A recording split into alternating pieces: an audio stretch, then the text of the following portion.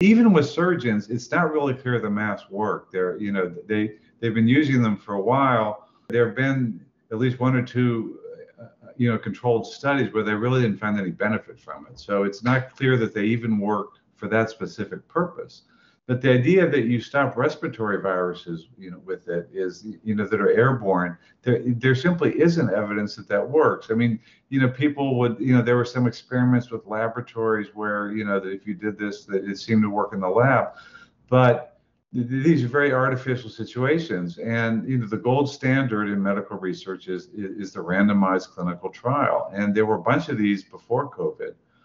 That were done, and this was why the CDC and the UK and all these other countries, when they drew up plans for a pandemic, they looked at those trials and said, there's no evidence that masking the public helps.